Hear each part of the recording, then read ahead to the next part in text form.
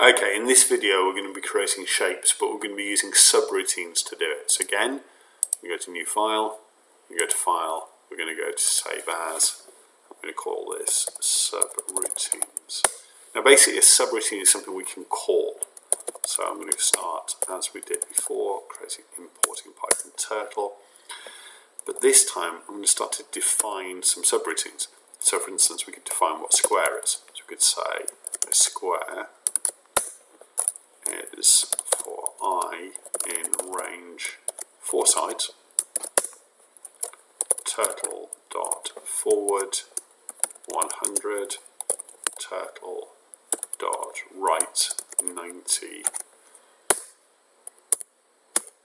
Okay, now if I run that module,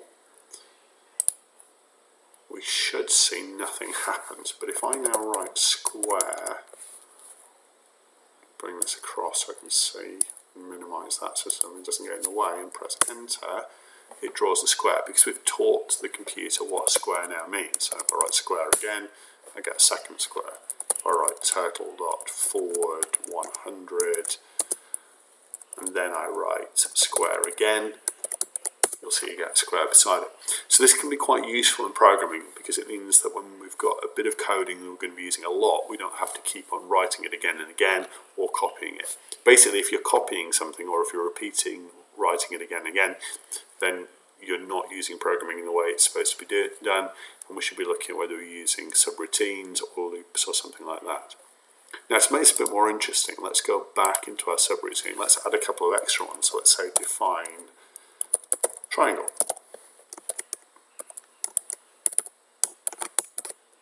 And we can say for I in range 3, because it's got 3 sides. And we can say turtle forward, I'm going to keep it at 100. We can say turtle dot right by 120. And then we can do another one, so we can say define, let's say pentagon. So say for I in range 5, turtle dot forward 100. So we're keeping the basic bits of code the same. Turtle dot right 72. Now if I run this again nothing will happen. We can just minimize this, we don't need it anymore. But this time if I write square, I get a square. If I write pentagon, I get a pentagon, kind of overlapping each other at the moment. Okay, and if I write triangle, I should get a triangle as well. So we can get quite an interesting pattern. Incidentally, I can also do this. I can say turtle, again spelling correctly, pen color, remembering the American spelling. And if I say red, and then I say square,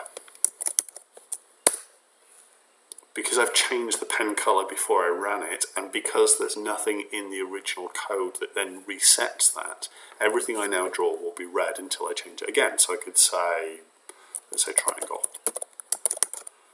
draw a red triangle. Or we could say turtle dot pen color green, and then we could say pentagon, and we should get a nice green pentagon. So we can use subroutines to make a whole list of different shapes, and then we can actually run them.